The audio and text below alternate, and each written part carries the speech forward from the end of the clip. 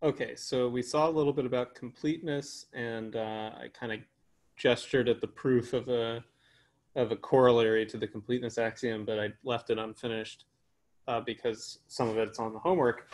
But now I just want to tidy up here and cover the last couple things in section 4 here.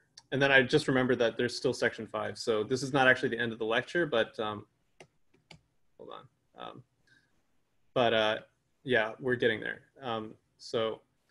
Okay. The Archimedean property, these are just basically Archimedean property and denseness are just sort of two more of these kind of familiar properties that still take some justification.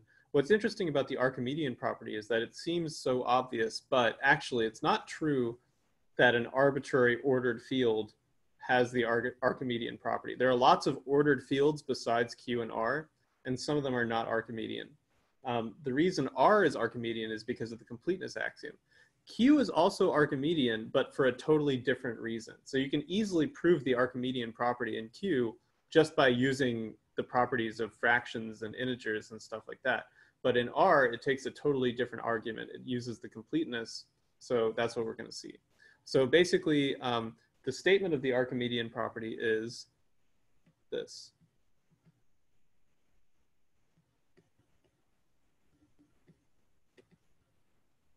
For all A and B greater than 0 in R, there's some natural number such that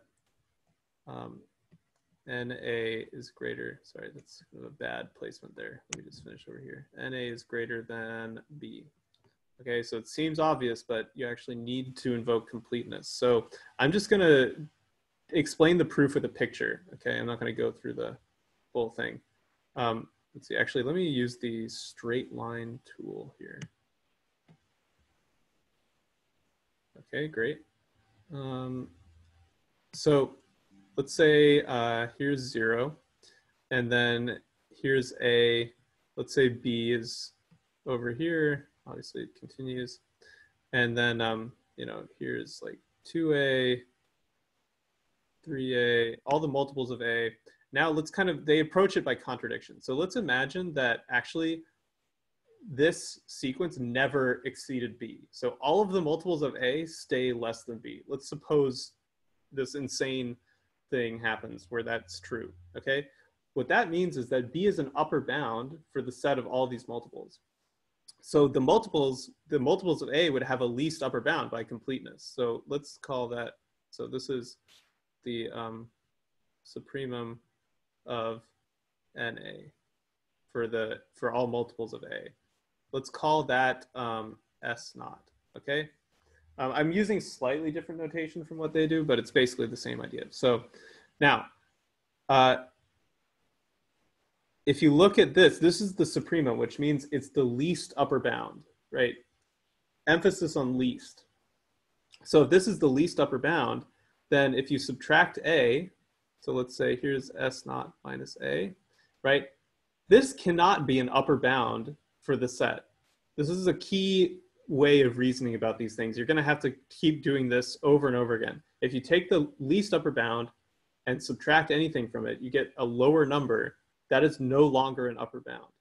Now, what it means not to be an upper bound is equivalent. So the meaning of that, right, is equivalent to saying that there is an element of this set which is greater than this number, okay? I hope that makes sense. So to be clear, S naught minus A is not an upper bound, which means there is a multiple of A which is bigger than S naught minus A. So let's put that here. I'm going to just call it KA, okay? So KA is somewhere in between S naught minus A and S naught. But now, if you just add 1 to K, you'll get K plus 1A, which is now bigger than S naught, which is now bigger than S naught, which contradicts the assumption that S naught was an upper bound. Okay? So there you have it. That's basically the proof in a nutshell. So now for the denseness, I'll kind of draw a similar picture. Let me state it first. So for all A, B in R, there exists a rational number in Q such that A is less than R is less than B. So there's a rational number in between any two real numbers. That's what it's saying. So the way they approach this is they say, well, let's look at, you know, A and B and kind of consider the distance between them, right? Which is B minus A in this case, since B is bigger than A. So sorry, this should be, it's assumed that B is bigger than A. Let me just kind of rewrite this. So A is less than B. So they look at this and then they say, there's a multiple of this which is bigger than 1, right? So they scale this up to the point where we have like NA and NB.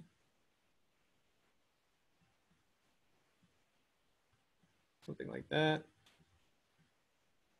And like that until this distance is bigger than 1, right? And now they argue that because this distance is bigger than 1, there has to be an integer in between somewhere, which they call m. And then they end up saying, so from that you can say NA is less than m is less than NB, which tells you that A is less than m over n, which is less than B. And so this is your rational number. So that's all I'm really going to say about that. There's sort of easy properties to understand. I think it can be illuminating to see the nuances of how you have to prove them in this world of extreme rigor. And yeah, so that's all for this. And now in the next section, I think there should only be 1 or 2 more sections here of this lecture. I'll talk about infinity and negative infinity, which are just these, they're just symbolic conveniences.